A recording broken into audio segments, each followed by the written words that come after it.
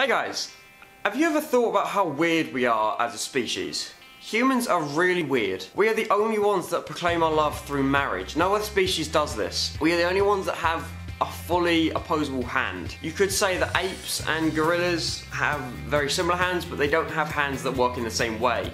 They have the ability to do things using thumbs and fingers, but it's not as complex and intricate as what humans have. They can open bananas and they can like grab things, but they can't like operate a typewriter. I don't know why I said typewriter. They can't operate like a computer or calculator, and yes, that's mainly due to the fact that they don't have the brain function and they haven't been taught to do it. But it's also due to the fact that they've learned to walk on their hands. We haven't learned to walk on our hands. We've learned to walk upright, and we are the only species that also does this. We're the only species that walk on two legs. Let me think about that for a second. Yes, we are.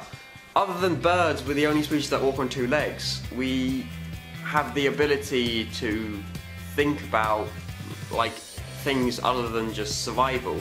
We have the ability to think about worldwide issues. We think about other species as animals, and we think about ourselves as the primary species of the planet. We're the only ones that I have been able to find out that know that we're animals. We think ourselves as humans, but we know that we're animals. You could say, yes, other animals know that they are a certain species, like they don't call themselves gorillas or lions or anything, but they know that they are a certain thing.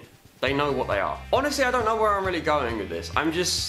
This is something I was thinking about, and humans are very strange. Again, we are the only ones that marry for love. Like, no other species will marry unless it's designed by humans. Like, you don't see lions getting down on one knee and proposing. That's not something that happens. It's normally the alpha male has his pick of the female and they go and reproduce, and that's how it works. In our world, it's you get to know someone, you spend a couple of years with them. If you really do want to spend the rest of your life with them, you get down on one knee and propose.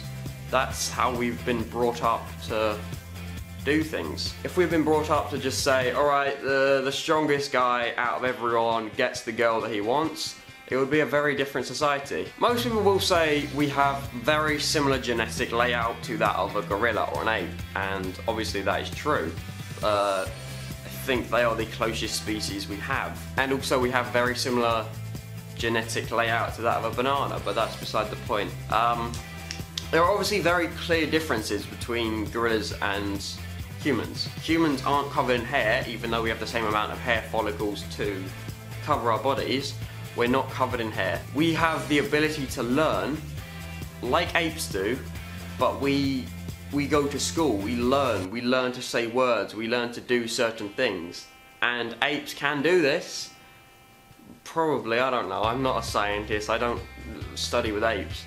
I'm pretty sure if we taught them to do stuff, they will be able to do it. Like any other animal, if you teach it enough, it will do something. The fact that they haven't been brought up knowing this, like if we started with a young gorilla and started teaching it things, it might learn stuff, but then if we put it back into another environment, it would either be the odd one out or it would relapse back to its original sort of gorilla mindset. Yeah. I don't know where I'm going with this, honestly. I'm just saying things that pop into my head, and honestly at the minute I'm just picturing Tarzan. I don't know why. I'm just thinking of the Tarzan storyline of a guy growing up with apes. When I was researching this topic, I mean, fair enough, I didn't research it a lot. I came across this website. It gave a list of things that only humans do, and it's like consciousness, like the idea of life after death, religion, stuff like this. It's something that we've created, we've imagined, and we've got people to go along with it. But then there are also a load of comments on said website saying humans are the only species that are aware of the fact that they are animals, but they also know that they're not just animals, they're something more than animals. And then there was a load of comments saying humans are the only ones that use the sentence, they know they're animals, but they know they're more animals. Humans are the only ones that use sentence, humans are the only ones that use sentence, they know they're, and so on. And this went on for a good like 50 people were just saying this over and over again.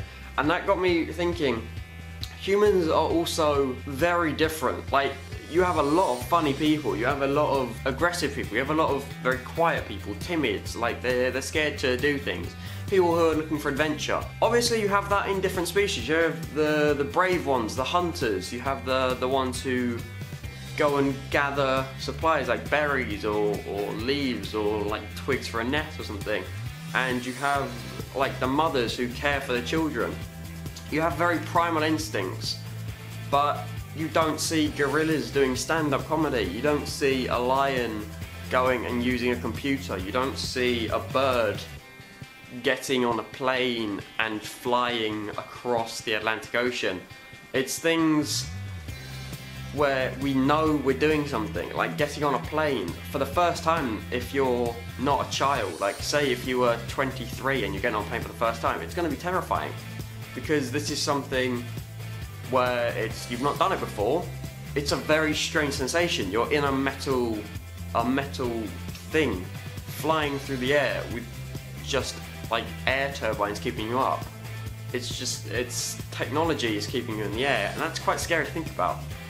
But you don't see a bird thinking about that. They fly because they know they have the ability to. And if they saw, I don't know, if they saw one of their bird friends fly into a tree, that wouldn't stop them flying around. It's just our thought process is what holds a lot of us back. I really don't know where I'm going with this video, okay? I'm just saying stuff and hoping that it makes sense. Please just go along with it, please. Pretty much what I'm trying to say is humans are a very unique species. We're the only ones that have been able to master technology. Yes, you could say that gorillas can use a typewriter if you taught them how to. Yes, okay, yeah, that's a given. You can probably teach that to a rabbit as well if you really wanted. If you had the time and energy to do it, you could probably teach a rabbit to use an iPhone. I don't know. But the fact that my generation has been brought up in technology, like everything you see nowadays will be technology. Phones, computers, TVs, like music, it's all portable now. Whereas, like back 50 years ago, a computer would have been the size of like a room. It would have been massive. Whereas nowadays, you can hold a laptop in just one hand and it can fit in a bag. Like, the fact that humans have been able to master technology is insane. Like, phones used to be the size of, I don't know, like they used to be huge, and now you can fit them in the palm of your hand again. Like, we've been able to use what we know and evolve.